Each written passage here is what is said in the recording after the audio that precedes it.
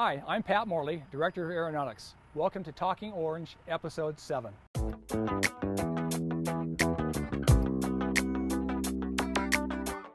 The Division of Aeronautics plays two primary functions. First is we have flight operations, where we transport state personnel from Salt Lake City to their surrounding airports to conduct their business.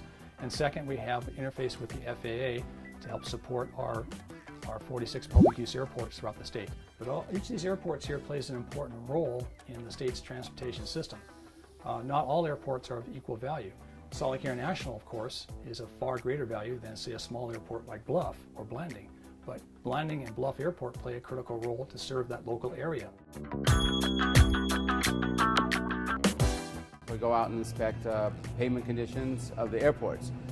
Very similar to MMQA, which we look at the assets, in this case pavement, evaluate them, and recommend preservation program. It helps us spend the money the right way, make the right choices for where the funding will go.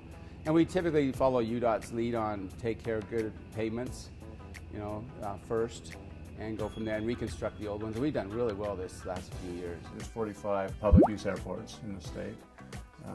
Not all of them are eligible for federal funds, and so again, that's a coordination issue where we need the ones that are eligible for federal funds, we want them to have access to those funds, and the other ones we help do their projects through state grants. We have a project going on right now at Morgan Airport. They're reconstructing, so they're typically pavement reconstruction, pavement rehabilitation type projects.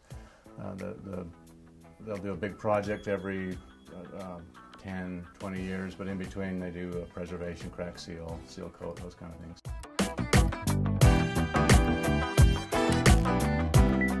We had about over 30 flights that went out last month. For the most part, University of Utah medical teams. That's like 80% of our flights. But right now, it fluctuates.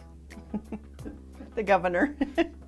The governor flies. There's beauty everywhere we go, but a lot of the other places I've been to, some of them hundreds of times. So, and I don't want to offend anyone, but some places are better than others, let's say that.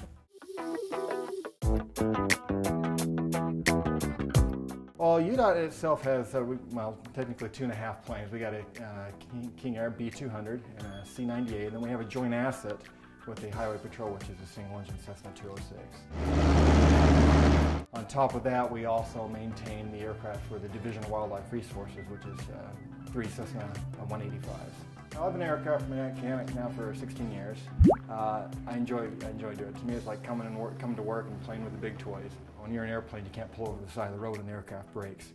So you have to make sure that everything is perfect on these aircraft. Oh yeah, I've had 2 different occasions the windshield shattered inside the plane. It's not dangerous or anything, but it's like spider web so bad you can't even see through it on that side. One time there were some UDOT folks on board that probably remember that part. You could ask Randy Park and Tracy Connie, who was a former UDOT employee. They were on one of them, and I think it was pretty exciting for them. Our pilots are exceptional, impeccable safety records, and extreme high reliability. The mechanics, they see to those aircraft are up and running at all times, and we have minimum, if any, impact on the flight schedule because they're exceptional service. Aeronautical planners, pavement engineers, and then of course our support services staff. It just makes it possible for this division, as small as it is, to accomplish large things in a very efficient fashion. As Carlos would say, thank you for all you do. Be safe out there. Put your phone down, buckle up, and remember, you keep Utah moving.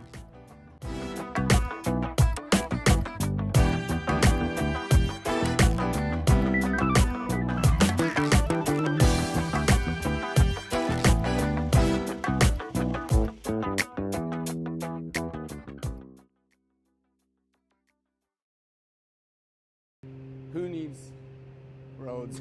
I have to throw that in there. You can cut that if you like, but who needs roads?